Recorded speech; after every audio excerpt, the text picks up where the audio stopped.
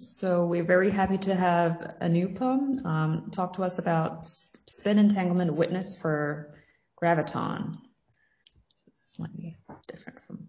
Thanks. Thank you very much, Josephine. So since I'm the last speaker, so let me first of all thank Doug, Anna Maria, and Josephine for organizing this wonderful workshop, along with Lance and Ted and all the audiences, and they asked fabulous questions, and all the speakers. So it has been excellent, experience for myself. Okay, so with this, let me share with all of you what I have been thinking with some of my colleagues and about spin entanglement witness for graviton. So I'm from University of Groningen, and the idea is to collide Schrödinger kittens. So how do I collide Schrödinger kittens? That's the kind of question we are going to explore. And the things which we are going to speak today is quite generic. You can use for fifth force, precision test for low energy QED, dark matter, and various other applications which one can think about. Let me also thank my collaborators with whom I have been working on this. Andy just now has spoken about his work on Casimir and fabulous things which we have learned from him. And my longtime collaborator, Sugato Bose, with whom I have been bouncing some of these ideas on and off for the past 10 years. And that has resulted in this collaboration, which involved colleagues from Australia, Israel, and Slovenia, and many different parts of the world. Okay, so what we are actually after? So it's a fundamental curiosity. Very humble question, nothing very complicated, but not very, perhaps very ambitious, but very simple question. At the simplest level, I want to understand the properties of gravity. And the gravity is being mediated at the quantum level, at the level of quantum field theory, we know, spin-2 graviton. So I want to understand whether the spin-2 graviton, does it have a mass? If it's massless, what are the degrees of freedom which propagates between, say, space-time points? Does it have tachyons or ghosts or any kind of interesting degrees of freedom? So I want to understand these degrees of freedom. Yeah. And not only for general relativity, but you can also extend this to any high derivative extension of general relativity, because you know that GR is derivative theory. If it's massless, it's derivative theory. You can add further terms, quadratic in curvature, cubic order, and high order local and non-local contributions. And so you can add many, many terms at the effective level. Yeah. So I want to understand some of these aspects, but I want to understand also some quantum correlations as well. And as you know, that any tensor quantity can be recast in terms of tensor degrees of freedom, vector degrees of freedom, scalar degrees of freedom. And this has been known since the days of Peter van Nieuwenhuizen, and many other stalwarts have discussed this in 50s and 60s, especially Ray Rivers when he was very lecturer at the Imperial College when he joined in 60s. So some of the things which I'm going to talk about, the techniques, has been known for almost half a century. Okay, so the basic assumption is very simple. It's the quantum field theory of gravity, perturbative quantum field theory of gravity. So since we are working on quantum field theory frameworks, so quantum mechanics and relativity are the only two important ingredients. We believe in the light cone structure. Nothing goes outside the light cone structure as far as the information is concerned. And the origin of force is essentially due to exchange of quanta. Example, Yukawa, you pick up Yukawa, Coulomb interaction, Newton's potential. So all these potentials at the non-relativistic limit, we are imagining due to exchange of some quanta. So this is the basic assumption, basic underlying principle. And based on this, we'll discuss the rest of the talk. So plan of my talk is graviton. Can I think about it as a quantum entity? In order to set up the stage, what I will do is that I will discuss the quantum divide for gravity. And then I will discuss the protocol which with Andy and Sugato we have all involved in. I'll discuss various experimental challenges. There is no dearth of experimental challenges. And at the end of the day, I'll discuss, we'll need a collaboration, which is fairly international collaboration, because it's slightly hard to do these kind of experiments in one's own lab. So what is the quantum device? So let's say that we want to treat matter part and the gravity on equal footing. Let's say that if we want to quantize matter, we want to quantize graviton, at least around the weak curvature limit. Okay, so suppose, so let's say the weak curvature limit would be, let's take around Minkowski space-time. And let's imagine for the time being that we want to discuss the non-relativistic aspects. So essentially my Lagrangian is simply given by my mass of the particle, which I'm going to take into account, and its interaction with my gravity. Now, let's place ourselves in a Fermi normal coordinate system. It's a world-line approach. So in this coordinate system, it's very easy to see how, it's quite transparent to see how graviton interacts with matter. And so it essentially interacts with your, the Riemann term, the 0, 1 components, essentially. And this is effectively, this is the interaction term you would get. Let's say that we want to treat matter and gravity on equal footing, and let's say that we want to discuss physics around weak curvature limit around, so let's say Minkowski space-time, because majority of the experiment which we are doing in laboratory, Minkowski space-time is a fairly good space-time. And let's place ourselves in a coordinate system of a world line of my particle trajectory. So it's a Fermi normal coordinate system. It's a very simple and convenient way to describe physics, especially for the non-relativistic systems which we are discussing. So in this frame, you can read the interaction between, say, matter and the graviton, and you can actually then just assume the canonical quantization for graviton around the Minkowski background as well as for the matter. Okay. Now, suppose you ask yourself just a very simple question you ask that, suppose I want to trace out all the matter degrees of freedom. And so this is the interaction. And as you can see that this interaction is actually dictated by your connection with gravity, the interaction with graviton, as well as your x squared. And you can see very easily in this that effectively it is dictated by your equivalence principle. As soon as x goes to 0, the interaction effectively goes to 0 between gravity and matter. And in this setup, in this coordinate system, if you say that, look, let's trace out the matter degrees of freedom, because that's the simplest thing which we can do perhaps. And if we do that, then what you find very interestingly is that for the graviton sector, you get a displaced vacuum.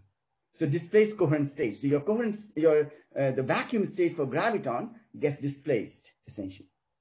And corresponding to this displaced coherent state, you get a number operator. So you can talk about, say, number of gravitons associated with your system, say mass m.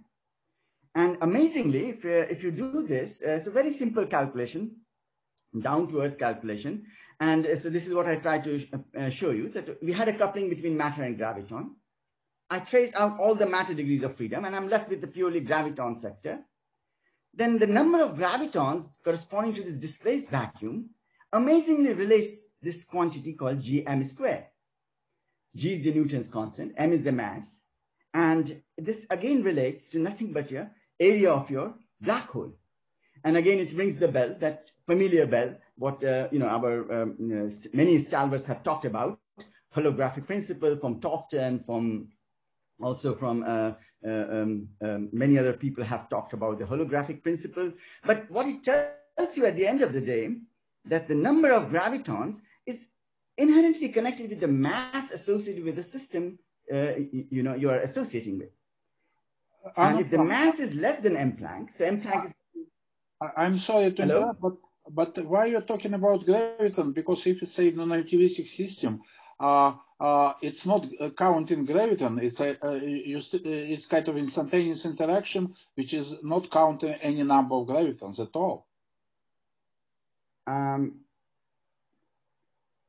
Arkady, yeah, it's a good question. Let's come back to it. We'll discuss this. I'm sorry, just to interrupt. Yeah, sorry. No problem. Good that you asked me this question. Definitely. So the number of gravitons in this context as I was telling you, that for a mass less than m Planck, which is roughly 10 raised to minus 5 gram, is effectively less than 1. And for any astrophysical black holes, if you take, it becomes very large. And so this relationship is actually not completely new per se. It was first discussed by Ruffini way back in 1960s. And then perhaps some of you know that Gia has been proposing this idea of treating black hole as a corpuscular theory. And essentially even there also you get the same relationship. But in his case, he actually assumes that the black hole is made up of n number of gravitons. And then he proceeds and shows that, yes, the Hawking evaporation rate and many other aspects of black hole can be understood in this very simple language. But the idea is that if the number of gravitons becomes very, very large, then what happens is that extracting the quantum information becomes also very hard. So system effectively treats like a classical, almost classical. So you can do the same game for, just for this fun sake, you can think about our universe on a world line.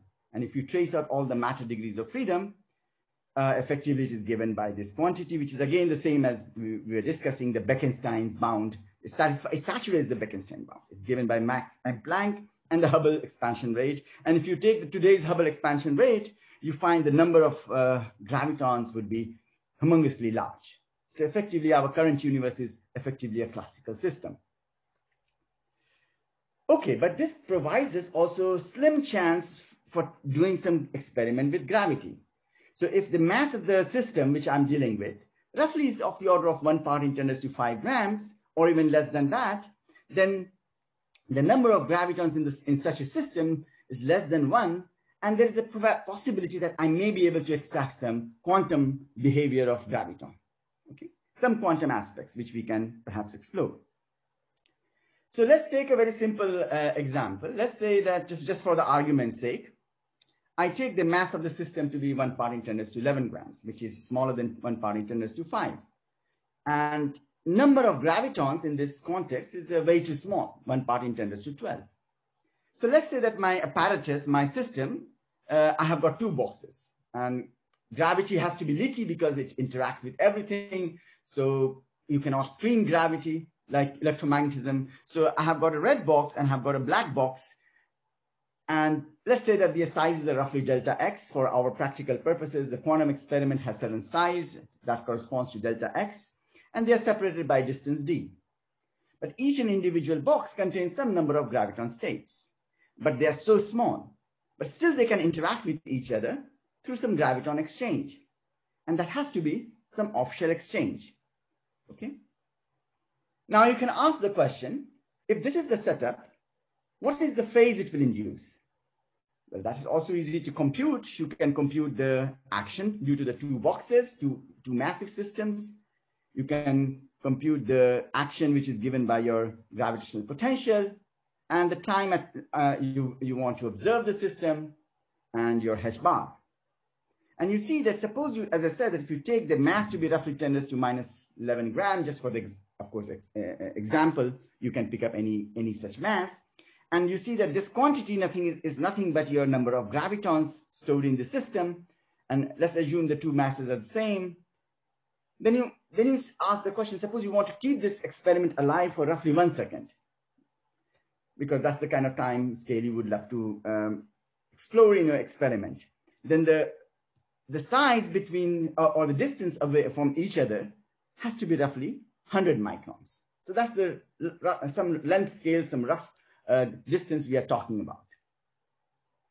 But then one can ask, okay, so this is the phase you are measuring. It could be a classical phase. It doesn't have to be quantum phase. But when will it be quantum? Can I talk about some kind of like an entanglement phase from here? The answer is yes. You can talk about some kind of entanglement phase, but then the wave function of the 2 boxes, red box and the blue box, they have to overlap with each other, sufficient overlap such that there is some quantum interaction. I set up some quantum interaction. And in order to do that, it will be clear later on that the distance delta x and d, so the hierarchy between d and delta x cannot be large. It has to be fairly close to, to each other. So delta x over d Of course, it is less than 1, but it cannot be very, very smaller than 1. If it becomes smaller than 1, then effectively the two wave functions separate sufficiently enough that the overlap becomes smaller and smaller, and as a consequence, the entanglement becomes also weaker and weaker. Okay, so with this bit of theoretical background, let's ask ourselves what kind of experiment would we like to do? Now, anything to do with quantum would involve perhaps spin, which is a very nice way to think about because it gives me a ruler. I can talk about spin up and spin down system. And from the experimentalist perspective, it's very nice because they can take diamond, which is a highly dense object, and diamond has a NV center, so it's a defect where they can place the electron spin, and so a diamond becomes your quantum system, a quantum dice, and I can roll the quantum dice and I can talk about how many times I get spin up and spin down system. And fortunately for such a system, our material scientists, they understand what is the Hamiltonian at least. So the basic Hamiltonian will be, which we know from our undergraduate days, the interaction between the spin of a system and the external magnetic field. Since diamond is a diamagnetic material, so in presence of external magnetic field, it will also induce diamagnetic potential. So these are the two important terms where the spin can actually interact with each, can see the external magnetic field, and the diamond can also feel the external magnetic field. Okay, now if you want to understand a little bit of graviton, it's very similar in essence, in a spirit-wise, it's very similar to exploring the Higgs physics at LHC. So our colleagues from the Higgs physics, from Atlas, CMS, is a similar experiment. They are colliding the proton-proton beam. So one can think about that, okay, they are also like Alice and Bob system. Their proton is my quantum system. I'm boosting in the center of mass energy, roughly around 14 TeV in the LHC. And as a consequence, in the process of collision, I'm trying to understand the property of Higgs. So what's happening is that, and the way I'm witnessing it is via just one particular channel will be my 4-lepton channel. In the final leg, I get the 4 leptons. This is the witness. I can also have different channels such as diphoton channels and so on and so forth. So in the same essence, in the same way, we can also think about, suppose if I bring in 2 particles, say Alice and Bob, if I collide them, of course, I will excite some graviton. And the question is, by looking at the final states, can I figure out some properties of a graviton? Like whether the graviton is massless or what kind of degrees of freedom does it have, and so on and so forth. So when it comes to understand these aspects, so we need to rely on certain quantum properties. Like in old days in the lab, when people were talking about E plus E minus machine, they were talking about backward-forward scattering events, and you could show the asymmetry. And that was precisely because in the case of electron E plus E minus machine, you have the helicity in the electron sector, and you can compute this kind of like asymmetry. So similar kind of asymmetry, perhaps maybe we can do it even in the case of gravity, so that we can understand basically depending, because now I can use my spin, and spin has a helicity up and down. I can play this trick perhaps to see if I can extract some aspects of graviton property here or not. So this is what I meant when I say that I want to collide the Schrodinger kitten. So I can create now Schrodinger state for my 2 masses, and I bring them sufficiently close to each other. Of course, this experiment is, we are doing this experiment in a non-relativistic limit, but in principle, you can think about doing this experiment even relativistically. Nothing stops you from doing it relativistically. You just give a boost, you scatter the 2 masses, and in a extremely high energy limit, you can compute the scattering cross section, and you can talk about the spin states and helicity states. So I was talking about the helicity states. So because of the spin, I can talk about, so this is my S matrix, going from initial to final state. And essentially I have so essentially left and right, I have 2 states. And corresponding to both the left and right, I have a spin up and spin down. So I can talk about spin up, up, spin down, down, up, down, and down, up. So all 4 possible states I can construct. And as a consequence, I can talk about the normalization. And this is in the quantum information language, this is known as the magic state. and people can compute the concurrence with this kind of state. So this is essentially the experiment which we proposed with our colleagues, with Andy and Sugato. This is in 2017. And also on the same day, there was a paper by Vlatko and Marletto from Oxford. They also had the similar paper, similar kind of idea along with us. So in principle, you can compute the concurrence, or you can also compute the witness. But experimentally, it is easier to compute the witness because you can, so you have a system 1 and you have got a system 2. Now, system 1 is the Stern-Gerlach apparatus. System 2 is also Stern-Gerlach apparatus. And after the completion of the experiment, you're measuring the spin. So spin up, so you get spin up and the spin down. So you can have 50-50 probability, or you can have slightly difference, like up, up, up, down, down, up. So there's a way you can build a correlation between the spins coming from the final state from system 1 and the spins coming from the final state of spin 2. And you can construct a basis dependent witness, and you can compute in this particular basis dependent, you can compute the entanglement, whether the system, if this satisfies, so in this particular basis dependent witness, if this is satisfied, then you can say that at least the system 1 and system 2 are entangled, and provided there's no other interaction other than gravity, and that's a big, big challenge, and it's no way one can achieve it so easily. But suppose if we can achieve it, that the only interaction between the two systems is purely gravity, then we can say that at least this graviton, which we are talking about, as a mediator, has certain quantum properties. So that's the kind of like setup we have in mind. And as I said, that you can compute the entanglement phase, and you see that at the point which I was making, that delta x here cannot be 0. At the moment delta x goes to 0, the entanglement phase goes to 0. So the delta x has to be fairly close to d. And so again, if I take the masses to be roughly 10 raised to minus 11 gram, if I keep the system alive for 1 second, then the distances I need is roughly 200 micron, the closest separation, and the delta x roughly 100 micron. But having said so, the life is not easy, because diamond it also has dielectric properties. And given the dielectric properties, you can immediately say that, look, even they can exchange photons. So this is exactly the Feynman diagram for essentially you have got a dipole, two dipoles here, and the photon interaction. And Andy was talking about that he can measure the Casimir interaction, and this is the place where actually Andy told us that we have to be very, very careful when you approach the distance of 200 micron, because the Casimir can be a big headache. And indeed, it does become a big headache, because this Casimir-induced entanglement phase and the graviton-induced entanglement phase becomes fairly close to each other. So if you want that at least gravity should dominate at least 10 times, then you have to make sure that these masses have to be roughly around 1 part in 10 raised to 11, and the separation has to be close to 200 micron, and delta x roughly has to be 100 micron. So, but having said so, there are many, many challenges. There are many problems with decoherence. One has to be very, very careful with the vacuum. The vacuum, in order to avoid any decoherence from air molecule or photon scattering, from absorption and emission of black body photons, the temperature has to be very, very cold, has to be very, very close to ground state.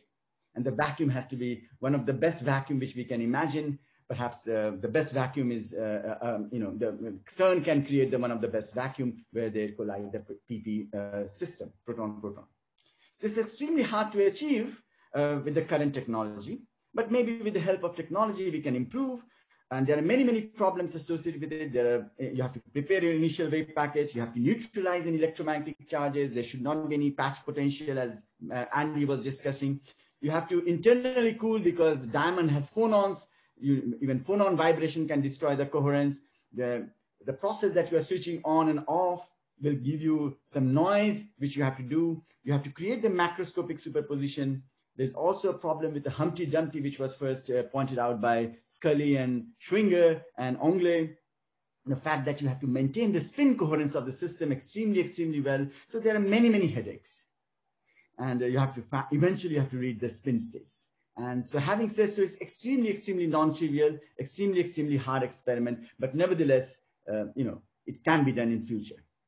There's one way you can screen the electromagnetic interaction if you place a conducting, thin conducting sheet, which can actually screen the electromagnetic interaction. So there is a way to screen the electromagnetic interaction here. But the two systems can still interact via gravity, because gravity cannot be screened. So there are certain advantages of doing this kind of procedure, but since I already lost some time because of this, I will skip some of these things and we can discuss in the discussion session if you like.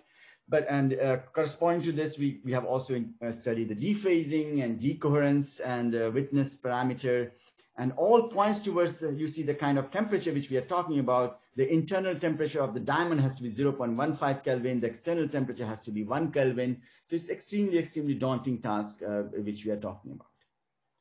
But one of the things which many of our colleagues have spoken in this workshop is about the gravity gradient noise. So any experiment we want to do with gravity, gravity itself becomes actually a big background and big enemy for us, because even if there is a butterfly which passes by, will induce a phase to my system, to my interferometer system. If a snake slithers, that will also induce a phase to my interferometer system.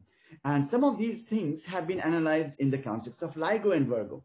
There was a very classic paper by Kipthorne and his colleagues where he analyzed essentially some of these noises, gravity gradient noise, relative acceleration noises. So in order to actually tame some of these noises, what we realized is you have to really take into account of seismic noises, jerks, the cars, the planes passing by. There's a continuous motion. There's a marching, army people, whatever you name it. There's always a problem here. So you have to really tame it. And one way you can tame it is to construct a drop tower experiment. Because drop tower experiment, what happens, so this is a schematic drawing. The best way to go underground, because in the underground you have a seismic noise extremely low, and you can create various levels, various layers of your capsule. So inside the innermost capsule, your experiment is happening. Then you are surrounded by another capsule. Then you put a couple of layers so that your vacuum gets better and better, and then you let it fall freely for roughly, say, 50 to 100 meters, because that's the place where the seismic noise becomes much weaker. So there are many challenges, but it also opens up a unique possibility of performing these kind of experiments underground. And this is one reason perhaps these kind of experiments can't be done so cheaply. But having said so, there are other kind of challenges. How do you really create a macroscopic superposition of roughly 100 micron? And that itself is a big thing, because no one has ever created such a superposition for masses which we are demanding, 10⁻⁻11 grams or 10⁻⁻14 kilograms. The best experiment setup has been performed by Arndt's group, which we know just now. Andy highlighted that. It's roughly 10⁻⁻21 kilograms. So we are talking about 6 or 7 orders of magnitude of jump. And whether we can do it technologically, that itself is a very big question. And so some of the things which we are working on with our colleagues from Israel, especially Ron Foreman's group, and this is a recent paper which accepted in Science Advance, he was able to show that this entire, it was just a feasibility check that one can complete a one Stern-Gerlach loop. That itself was a challenge, and it has been recently been performed by the experimental group by Ron Foreman for a mass roughly 1 part in 10⁻20 grams. So still you see that we require a huge jump, and hopefully with technology, maybe we'll be able to reach the stage we want. But having said so, the problem becomes very interesting. It becomes exactly like the acceleration. How would you accelerate, say, proton, or how would you accelerate electron in a like LEP machine or in LHC? Similar kind of problem arises. Here you need the acceleration mechanism to split the superposition, even in Stern-Gerlach. So you have to have a very interesting configuration of the magnetic field to create a large macroscopic superposition at the very first instance. And today, actually, we had a paper especially addressing is exactly this particular point, then how would you get a large splitting for massive Schrodinger kittens? So still we are very far away from what we would love to see. So you can see that this is the mass range, and you can see that the splitting is still not what we would love to have for to perform the gravity experiment. We would still need to do 1 or 2 orders of magnitude better, but in principle, it is possible to take masses roughly such as 10 to the minus 14 kilogram, and you can get a split, the split and the superposition. So in this scheme, we could get something like 0.01 micrometer, but we still have to go 10 of micrometers. It's still a daunting task. So gradually, we are still trying to see how we can, get this large superposition, and essentially, it's an open problem right now. So here we showed that how to close the interferometer, because one has to see that the interferometer gets closed. You have to see whether the Humpty Dumpty problem does not bite you at the end of the day. So one has to take into account of all possible fluctuations, including the dephasing, including the decoherence effects and everything. So just to, for me to conclude, because I have already spent some time already with my nuisance of this iPad, it is an interesting protocol. It unites many, many aspects of physics. You see that you require cooling technology, you require material science. From theory aspects, you require these fundamental aspects of quantum field theory. You can even probe physics beyond the standard model, like axion physics to some extent. Andy already pointed out. You require atom optics, trapping transitions, levitation techniques. Condensed matter system comes in because, after all, you're talking about cooling this, diamond roughly at a ground state, and phonon vibrations and all these things you need to tame. You have a fantastic way to even probe Casimir effects or new fifth force in this process, because whatever I have said, you can also use it for even for charge particle, charge superposition, and you can probe the fifth force, or you can do very low energy frontier of QED experiments. So it opens up many, many interesting avenues for physics, and definitely we would like to see big labs such as Fermilab or CERN. Some of these facilities can be, if it can be useful, it is fantastic, because the kind of vacuum which we are talking about, only these Fermilab and CERN can ever produce. 10 to the minus 15 Pascal or 10 to the minus 16 Pascal, and here comes the adventures taken by Jerry, Andy's colleague in Northwestern, who has pioneered one of these subjects, how to create one of the best vacuum in the world to do all these kind of experiments. So I think it's very important for us to now think about some kind of international collaboration. It opens up various doors for how to create this massive split for massive system, large splitting. You require extreme technology, cooling and vacuum technology, material science, coherence, and of course the underground drop tower facilities makes it even harder to do these kind of experiments. So anyway, nevertheless, that's the challenge which we learned, that our experiments are indeed hard, but nevertheless, there's many things which perhaps one can do in future. So with this, let me thank all of you. Thanks for your patience, and I'm really, really sorry that I had to take a break a couple of times with my iPad. Thanks. Thanks, Anupam, for your very nice talk. Yeah, so we'll open it up for discussion.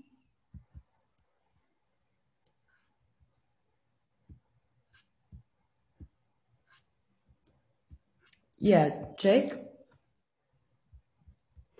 Thank you so much for that conversation. There's actually a lot going on, and I'm not certain what to talk about vis-a-vis geopolitical issues, but going backwards from there.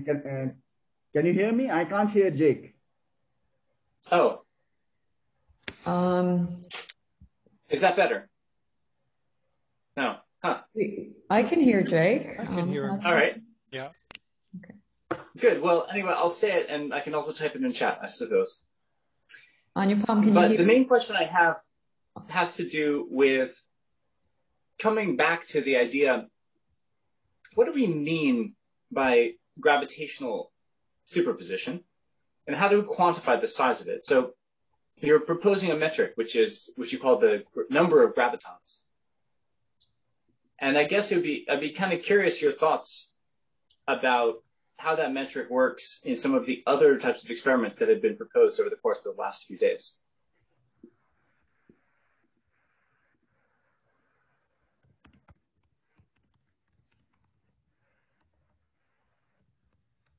Thanks for asking this very nice question. So in some sense, yes, you can think about is like your metric fluctuations. The number of gravitons here is kind of like metric fluctuations. So if imagine that if your system is not very heavy, if you don't saturate the the limit where the m is roughly of the order of m Planck, then essentially you're talking about a system of gravity which is very weakly coupled. Essentially, the number of gravitons which you're exciting is very, very small in some sense.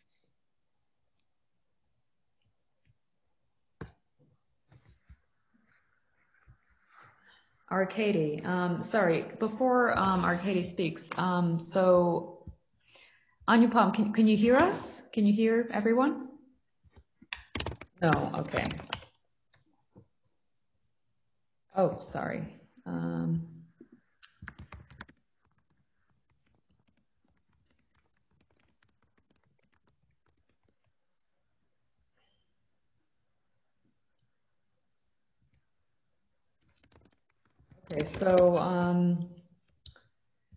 Okay, so that is a problem.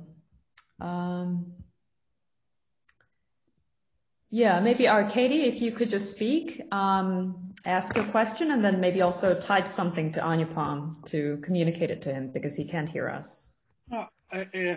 Look, essentially, I'm repeating myself. I asked him during the moment when he mentioned gravitons. He appeared. Okay.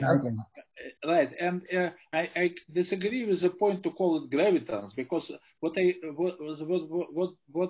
is called gravitons, it is counting like number of photons, whatever. For gravitons is the same. And to say that, for example, electromagnetic interaction is exchange of photons, it's a little bit too much, because in some way there is relation between instantaneous interaction and exchange by real photons, indeed, but it is Lorentz invariance. It's about, if you are not talking about, say, kind of checking locality including Lorentz invariance, whatever, then it's just instantaneous interaction, and to call it small or large number of gravitons, I believe it is not relevant. Okay, but I already asked it, so Anupam, you know what I'm asking about, right? Good. No, thanks. Now I can hear. Fortunately, maybe it was the internet connection from my side. Yeah. So Arkady, I agree with you, and there is some amount of disagreement. So I can tell you both. So take an example of forget gravity. No. You should choose either you agree or disagree. Okay, so we are discussing physics. So let's say we want to forget gravity for the time being. We want to say electromagnetism, QED experiment. Let's say we take a molar scattering. In molar scattering is also like it's a photon exchange. Now, it's, of course, you can say that from your point of view. No, it's not photon exchange. It's what I'm trying to make a point. It's not photon exchange if you had non-relativistic system. Okay, let's say fine. I agree with you. Let's say that for the timing, that is a instantaneous Coulomb interaction. Yeah. Fair enough. But even in a molar scattering, I can build up my helicity states, and I can talk about how the helicities are entangled. Helicity of what? My photon is classical. Helicity of particle, but not helicity of photons. Yeah. So exactly, helicity of particle, not the photon. Yeah, right. Absolutely. And that's what I'm happy. So even if I take instantaneous, I can build up entanglement between helicity of electrons and compute my forward-backward scattering. No, yes? I agree. So it's a quantum property. No, but it's not a classical property. No, but look, this interaction between, say, spins, you can say that it's also, in certain senses, part of instantaneous interaction. So okay. That's your language, and I respect that. But what I'm concerned with, not about instantaneous or field, what is important for me is the spin correlation. Right, So but you call it number. But you call it number of gravitons, and I disagree with the terminology, if you like. You should not call it number of gravitons.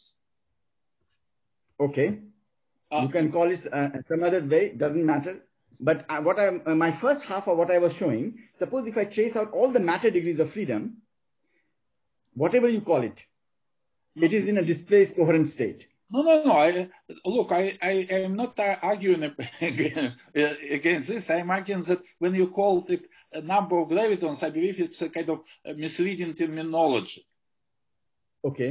What would you like to call, say, for instance? What would be I your... mean, you can say that it is a amplitude of this gravity field or whatever. You can call it any way you like, right? But when I say the word graviton, you already implies that you can, you have propagating graviton, and it is not what you are using. It's a self-contained system. So that's the beautiful thing, that we are talking about a self-gravitating system.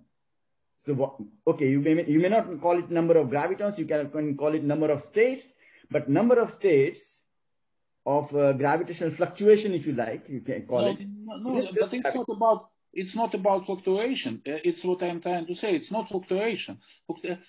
Propagating fluctuation, it's what is graviton. But something which propagates with the velocity of light, and it has its own helicity and all this stuff. But when you are describing interaction, it is this kind of, and you call it sometimes of shell, whatever. So it's to count it in terms of number of gravitons exchanges, I do not think it's correct. Okay, but we do talk of off-shell and on-shell degrees of freedom. No, off-shell degrees of freedom doesn't exist. There is no, it is theoretical point how to write correlator of the field or whatever, but it's degrees of freedom. It's a real degrees of freedom. And but once you have a coherent state, I can compute my correlation. There's nothing stops me from writing a correlation. Here I've written it ng, but I could have done easily the correlation, 2-point correlation. I could have built very easily with the operators. But I still call you not to call it number of gravitons, because I believe it is misleading. Okay.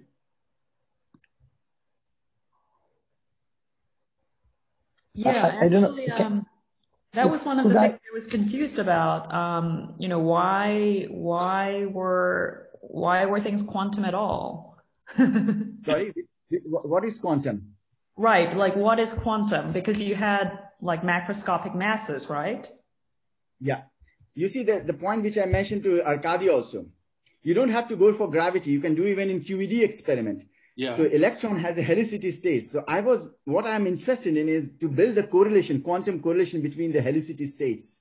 And the way I build the helicity states in the gravity is by putting the spin in my diamond. So I have got spin up and spin down system. And now I can do an experiment where I can look into this, the correlation, spin correlation. Sorry, now, the spin helicity states of, maybe I'm just repeating Arkady's question. What is it the helicity states of? Yeah, spin correlation. Spin correlation exists at the classical level. Forgetting about. No, that's the difference, Arkady. Yes. So you still have this correlation, right? But you do not. That's true. It's not about quantizing graviton field. No. There is a difference. There is the classical level correlation and quantum correlation. There's a difference between classical. I'm not sure about that is the case, because you have this kind of in gravity, for example, both charge, analog of charge, mass, and spin interaction are fixed by equivalence principle. So in this way, it's already at the classical level. So interaction with spin is already classical. Yeah, but in the classical correlation, you will always get 50-50. And this you can do the calculation. You are talking about quantum nature of particles. It's not about quantum nature of graviton field. No, but what is important is that if the gravity is classical, the spin correlation will always be 50-50. Okay, No, I disagree. I do not understand this. Yes. No. Yeah. So maybe we can do it just a calculation. A classical billiard will never entangle the two systems. This is the whole point. For this, you need a quantity. So you are saying that to introduction of potential between in quantum mechanics is classical. I disagree. It's quantum. Okay. Okay, so let's move on to a more general discussion.